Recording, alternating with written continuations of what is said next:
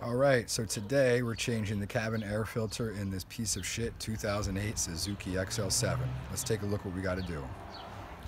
Okay, so you're going to have to get under the hood to do this replacement. It's really not that hard, but I want to show you something. There's 5 rivets you have to remove, right? 3 are under the hood, and then 2 are here. So take a quick look. Got 1, and you can barely see it. You got 2.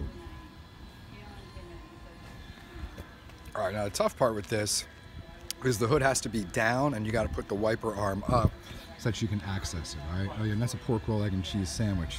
You know, that's the essential. So these things are pretty old and worn. You just want to get in there with like a flathead, give it a little leverage and pop it off. And just be careful because, you know, they don't make these cars anymore, so the replacement rivets could be a pain in the ass. So I'm going to pop these 2 off. I'm going to pop the hood, take off the other 3, and we'll be back. Let's take a look here. Here are the other locations for the 3 rivets. You got 1, 2, 3. Now in theory, this should pop off. All right, let's see.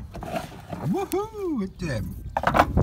If you look, there is the nasty old cabin air filter. So what you want to do is, you know, wiggle it a little bit. It is pliable. Remove. And pull out the old one. All right. That hasn't been changed in I don't know how long. All right, so what we're gonna do now is here's the new one. I think this is like 15 bucks, 12 bucks on Amazon, not a bad price. I'm gonna throw this in, and basically what you do is you just slide it back in, real easy. It is pliable, so just kind of make it work, and I'll be right back. All right, also look for where it says airflow. That's where the air is flowing in, all right?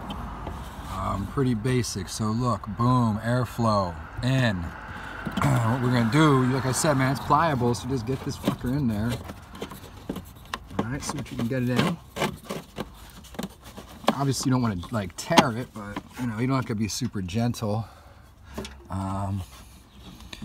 know, throw that there. All right, we're locked in. Looks good to go, and we're just gonna put it back together. Simple enough. All right, so I mean, that's really it. You put the 5 rivets back in after you put that air filter in.